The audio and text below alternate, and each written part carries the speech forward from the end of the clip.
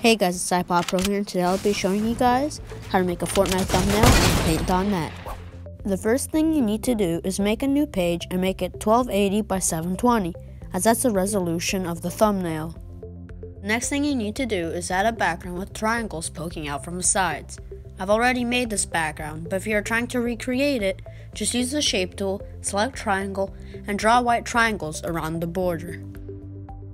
Now make a new layer and paste a picture of a Fortnite background. What I did to find this picture was I searched up Fortnite places and this picture popped up. Set into this picture however you want and make sure this layer is underneath the background with triangles. Now to make this picture brighter and more visible, click on adjustments and then click on curves. Now bring up the curve in the two places I did and the picture should have changed. To blur the background, go to Effects, then Blurs, and click on Gaussian Blur. Make it around 10 for an optimal blur.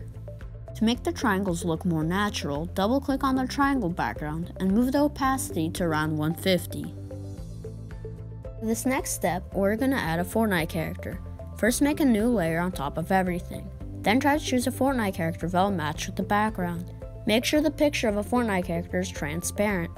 When placing the Fortnite character onto the layer, try to only show the torso, as it will make the character very large and easy to see. Now, I'm going to add the text. I'm using a font called Komika Axis. I'll leave a link in the description to download it. If you don't know how to install it, there are many tutorials that will show you how. Make your tile white and around 1 to 3 lines. I would make the initial font around 100, although it doesn't really matter. For this step, you will need a plugin called Drop Shadow. This is one of the best plugins, and I'll leave a link in the description for this plugin. Don't worry, it's free. Make the drop shadow black and offset the X and Y like I did on screen. Change the effect so there's no blur, and make a larger widening radius. To make the text look cool, go to Distort and then click on Bulge.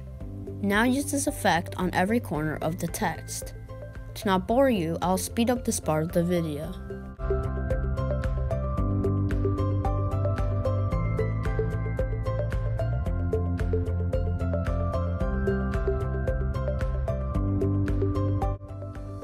Now go to the layer with your Fortnite character and do an object outline.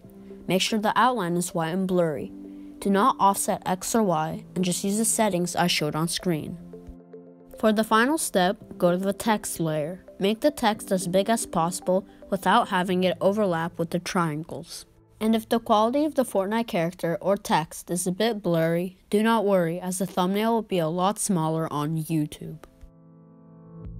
I hope you guys enjoyed this video. Make sure to like and subscribe, and I'll see you guys later. Peace.